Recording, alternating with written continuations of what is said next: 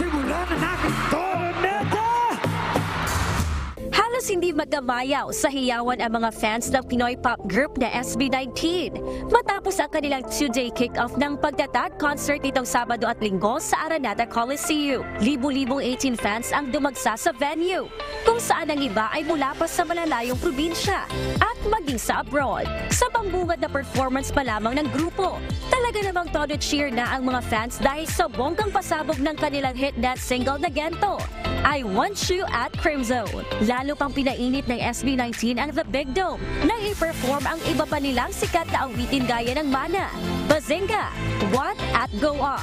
Hindi rin naiwasang maging emosyonal ng audience matapos na mapakinggan ang iba pang handog na awitin ng grupo, kabilang na ang Liham, Ilaw at Mapa. Bawat miyembro ng SB19 na sina Pablo, Josh, Stel, Ken at Justin ay nag-alay rin ng kanilang individual performance sa kanilang mga fans. Mula sa choice of lights, outfit, song and dance number, at buong production, talaga namang hindi binigo ng SB19 na maghatid ng kanilang pasabog performances sa libo-libong 18 fans na nanood ng concert.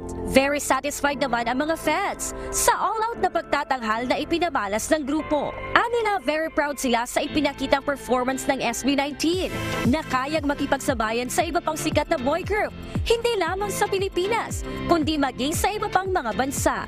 Yung experience po ng 2-day concert, since I attended day 1 and day 2 po, may masasabi po na nag-level up po talaga sila. This Pagtatag era, siguro mas na-emphasize po yung strengths ng bawat member.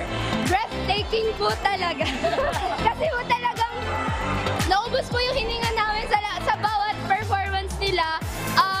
And then, ayun po, wala talaga po akong masabi kasi sulit na sulit po talaga yung punta ko po dito. Starstruck lang talaga, yun lang. Super proud din as Pinoy kasi one of Pinoy's pride na rin sila eh. P-pop kings nga sila, diba? And of course, congratulations SB19. Bukod sa kanilang Pinoy fans, ilang foreign fans rin mula pa sa Dominican Republic at iba pang mga bansa ang dumayo ng Pilipinas para lamang mapanood ang SB19. The group is extremely talented. They can sing, they can dance, they can rap, they compose their own songs, and most of all, like, they are very charismatic. I like everything. They are handsome, they are very talented. What else? I like that they make their own music, like from scratch, unlike other artists that might be in the same genre. But like the music speaks to you. It has a message. It's not only like, oh, this song is a banger and that's it. But like you can also learn from their experiences and from what they're saying in their songs. Bukod sa millennials at Gen Z, may isang senior citizen fan rin ang hindi nagpahuli para makapanood ng 2 araw na concert ng grupo. Love their music. Yeah, nakapag-release ng stress.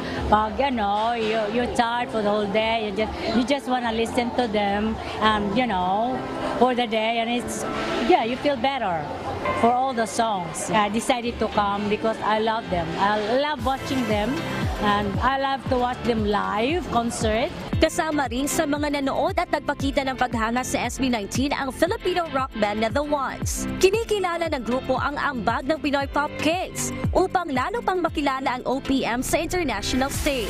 Grabe yung in-improve nila sa singing, dancing, the production, it's world class. That's the word eh. World class talaga yung performance nila. And parang gustong sumabog ng puso ko sa sobrang proud ko sa bawat isa sa kanila.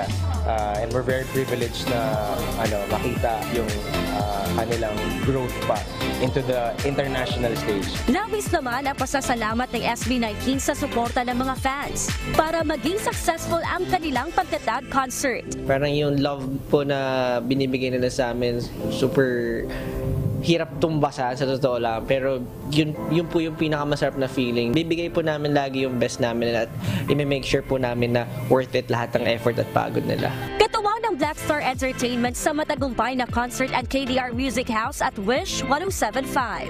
Number 1.